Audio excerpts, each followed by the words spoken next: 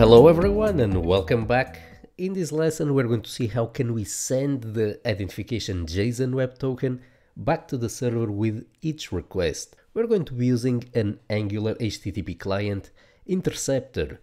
So this is a new functionality available in the new Angular HTTP client that we are using in this course.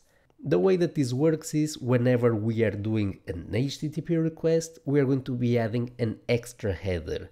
That header will simply contain the JSON web token. This means that the server will always have a token that it can validate and from which it can extract the user ID that corresponds to the request. Let's then implement our Authentication Interceptor and see it in action. We're going to go here to our application and we're going to create here a new file. We are going to call it auth.interceptor.ts. And inside it we are going to define our Authentication Interceptor. So this is going to be simply a class. We are going to call it Authentication Interceptor and we're going to have it implement the HTTP Interceptor Angular functionality. So as we can see, this is a functionality provided by the new HTTP client that is available here under Angular/common.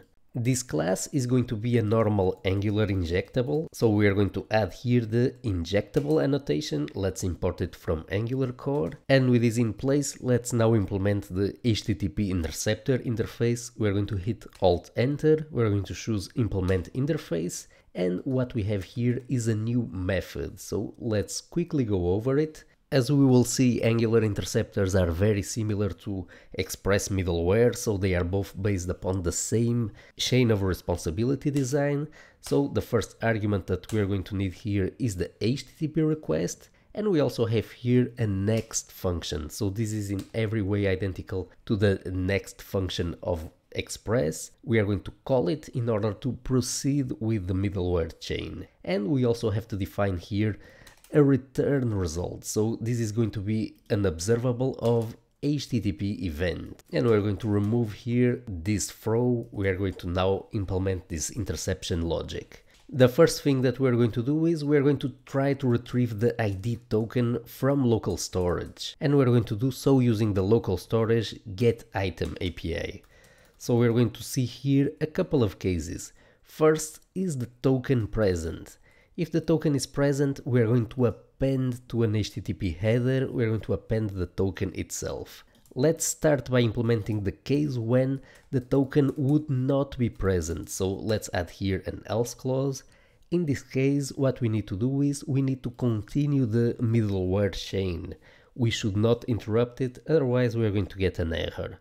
Or maybe worse than that, nothing happens and we block the middleware chain. In order to proceed with the middleware chain, we are going to be using next.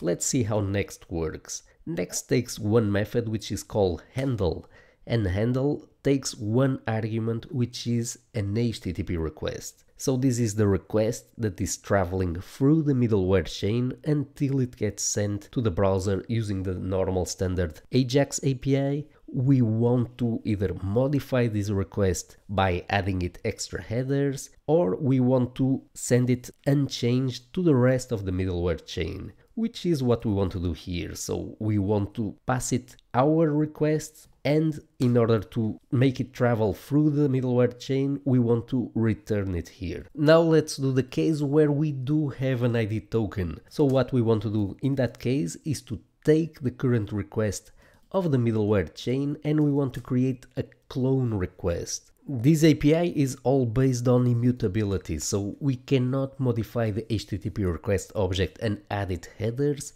but we can clone it and add modifications to the clone at construction time. So we are going to clone the HTTP request object and we are going to modify it. We are going to pass in here a configuration object that defines which modifications do we want to do when compared to the original request, which remains unchanged. So let's see what modifications we can do. We are going to hit Ctrl space and we can see that we have here a series of options.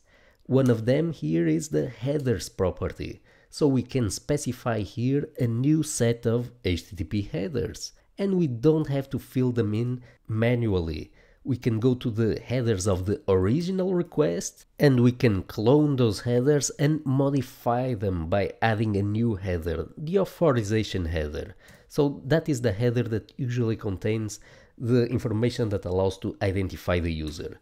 So we are going to call the set method on it, and we are going to write to the authorization header. This method set takes two arguments. The first is the header that we want to append to the list of headers, and the second value is the value of the header.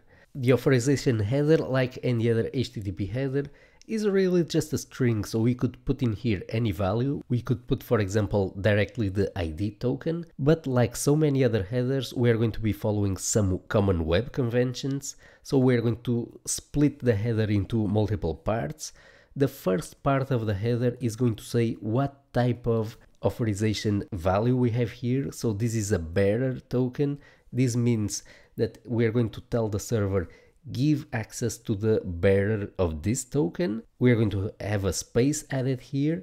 And the second part of the authorization header is the ID token itself, which is a string. So we have created a cloned request, and we have added a new authorization header that is following this common web convention, but essentially it simply contains the JSON web token that we have here in local storage. Now with the cloned request, what we're going to do is we are going to call next.handle, and we're going to pass in the cloned request that contains the new header. And as usual, we are going to return this so that we can proceed with the middleware chain. And with this in place, we have completed the implementation of our interceptor logic. If we would try now our program, nothing would have changed because we need to plug in this class here at the level of our application module. We are going to configure here a new provider, so I'm going to paste in the configuration and we're going to review it together. So we are going to define that this is a provider of type multi, so the flag multi is set to true. This means that there can be multiple values for this particular provider, so there could be multiple HTTP interceptors all organized together in a chain. We are adding here our class, our Authentication Interceptor class that we have defined here. And here in the provide property, we are going to say to which injection token do we want to associate our class with. So if we click inside HTTP interceptors, we're going to see that this is simply an injection token. So it uniquely identifies sort of a dependency injection bucket where we are going to register multiple interceptors. At the application startup time, what is going to happen is that Angular is going to retrieve all the interceptors associated to this injection token, so it's going to receive an array with all the interceptors. With this in place, we are now ready to try out this functionality because we already have here a valid token. So let's switch to the browser to a larger window, let's refresh here the application, and let's have a look here, for example, at the AJAX request that triggered here the loading of this data, so this call to /API/lessons. So let's have a look at the request in detail, at the request headers. If we scroll down, we're going to see that we have here the authorization header as expected, and it has the value bearer, and in front of it, it has our JSON web token that was retrieved from local storage. So this means that now the server, together with this request here, will also receive the bearer token. It will be able to validate it, both for validity in general, to make sure that this could only have been granted, this token, to someone in possession of the user password, and it will also be able to validate if the token is expired or not. So what we're going to do next is we are going to add that validation logic in our server.